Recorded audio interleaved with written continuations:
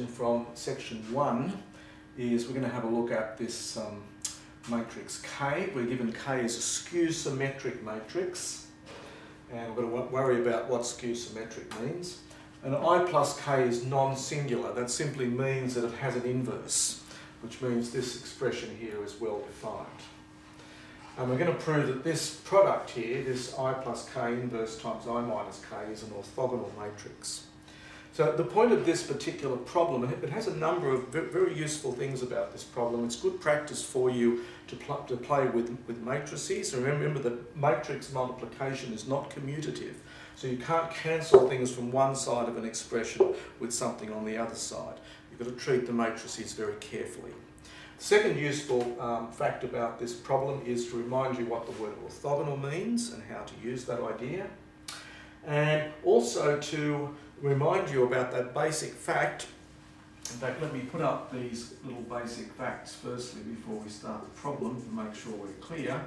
Basic fact is that if you've got A and B square matrices that are invertible and you take the inverse, then that's the same as B inverse A inverse. That's very important.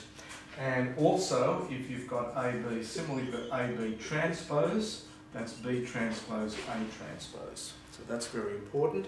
Also remembering what these words mean. To be orthogonal, so Q orthogonal, Q doesn't necessarily have to be square, although it will be in this problem. So Q orthogonal means that Q transpose times Q is the identity. Skew symmetric, well, that's a technical word, to be skew symmetric. To be symmetric means that when you take K transpose, you get K, and to be skew symmetric means that K transpose is minus K. You might like to have a think about skew symmetric matrices. In particular, have a think about what the diagonal entries of a skew symmetric matrix have to look like. Anyway, so putting together all of these bits and pieces, we're going to take this matrix here, we want to show it's orthogonal. So to show it's orthogonal, I have to take its transpose, multiply it by itself, and we have to show the identity matrix comes out. Got to be very careful because matrix multiplication is not commutative, so we've got to be careful how things cancel. So I'm going to start by looking at Q transpose Q. So that means I'm going to be looking at A plus K, all inverse, times A minus K, and I'm going to take the transpose of all of that expression, and then I'm multiplying that by the expression itself. So that's I plus K, all inverse times I minus K. So we get a rather complicated mess here. Now, in keeping in mind this basic fact, the transpose of the product is the product of the transposes backwards. So it's I minus K transpose, that's got to go first. And I'm also going to use the fact that the transpose of the inverse is the inverse of the transpose. So just notice that there. Might I add that to our list of basic facts here, that A inverse, or transpose, is the same as A transpose inverse. This one I can just copy down at the moment, so this is I plus K inverse times I minus K. Okay, now I've got to do something with these transposes. So I transpose is just the identity matrix, K transpose is K transpose, and this is I plus K transpose, and that's still all inverse. And here I've got I plus K inverse I minus K.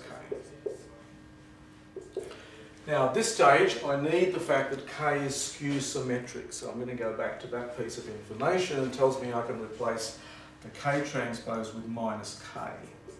So that simplifies to I plus K, and this simplifies to I minus K, and that's all inverse now, times I plus K inverse times I minus K.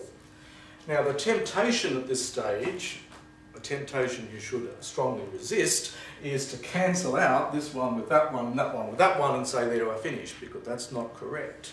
It certainly will happen that this product is going to be the identity matrix, but not for that reason.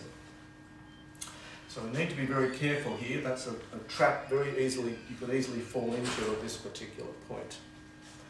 When I look at this, I notice that I've got two matrices that I've got the inverses of. So I'm going to kind of bracket those together, and I'm going to think of those together, and I'm going to be using this idea here. So I've really got the product of the inverses of two matrices.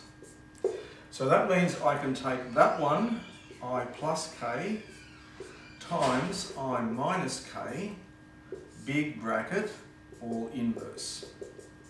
So there I'm using this basic fact here. The product of the inverses is the inverse of the